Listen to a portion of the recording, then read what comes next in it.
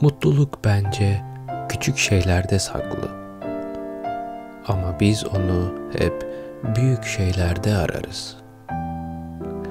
Büyük büyük şeylerimiz olsun isteriz. Sonra büyük büyük dertlerimiz olur. Çeşit çeşit yemekler, değişik lezzetler tatmak isteriz. Oysa aslında bir simitteki mutluluğu ararız. Büyüdükten sonra çocuk olabilmek, gülmeye izin vermek, kısa bir yolculuğa çıkmak,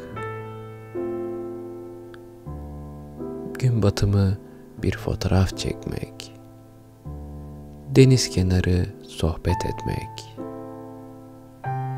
vapura son dakikada yetişmek,